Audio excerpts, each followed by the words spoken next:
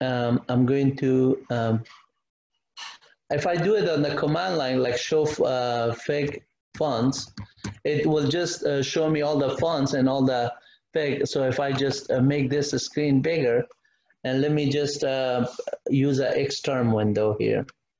So I'm going to do xterm, clear my screen, clear, and then I say xterm minus t for string. And if the string is overwritten by whatever path it is there, that's fine. I'm just going to write something here and say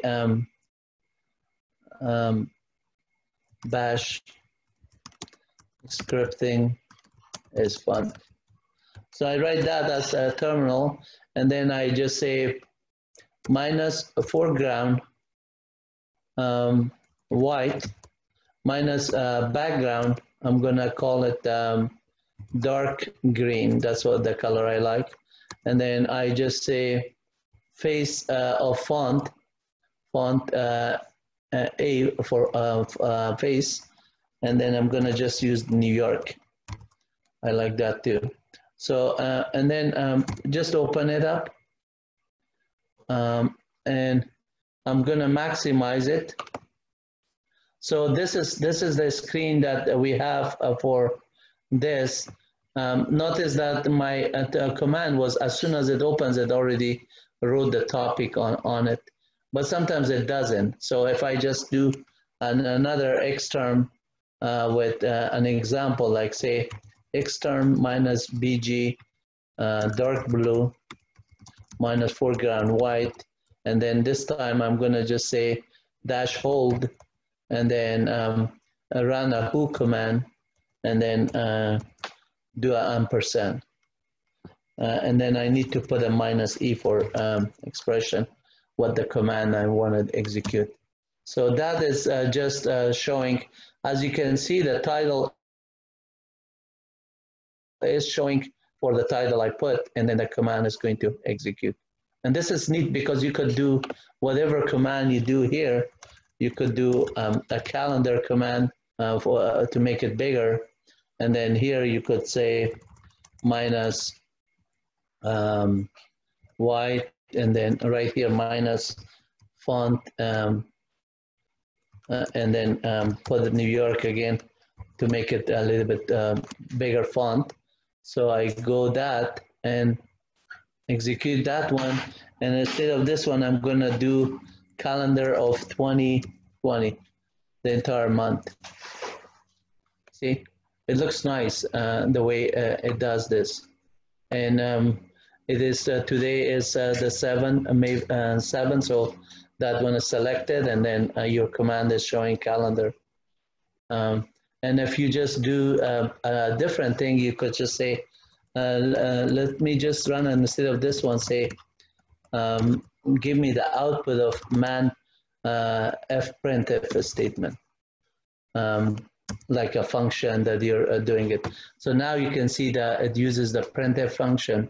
The printf function, it does fsprintf, sprintf, fprintf, all of them are the same thing. And then the syntax is similar. So if you make up this one bigger size, you can see that it is giving you options to do this one. If I type in H, I could go to the help, and if I type Q for quit, I could get back to that thing. And then once I press escape, like if I terminate it here, or I could minimize it. So let me terminate it, and then this one comes back. But this one, if I'm just running it in the background, I don't need to just do like whatever command here I do, like ls minus l, my local directory, it will list it there. So you could make tools that are really nice once you're set. The requirement on this one is xterm and xclock and xsession. All those things, in order to work, your display has to be set. So echo $display is the environment variable. Echo $display is just showing :0. If I say who am I, who am I? Sorry, who am I? Clear the screen, who am I? So it shows that I'm on this display and I'm coming on my local host. If I remotely SSH to a machine and I export, do a X host to allow the other remote site, I could do the same thing as long as I set my X display. Last time I remember on Solar's machine, the xclock was not working, I believe. Let me just check on that one, xclock. Yeah, and this one is there. So if it is there, you could use it. On Solaris, if it is not there, the user DT, desktop manager, that one is Solaris provided under DT directory. You have to do DT config -E for enable and make it available, or you could do X11. X11 is also provided sometimes under user open win for open windows. It provides it.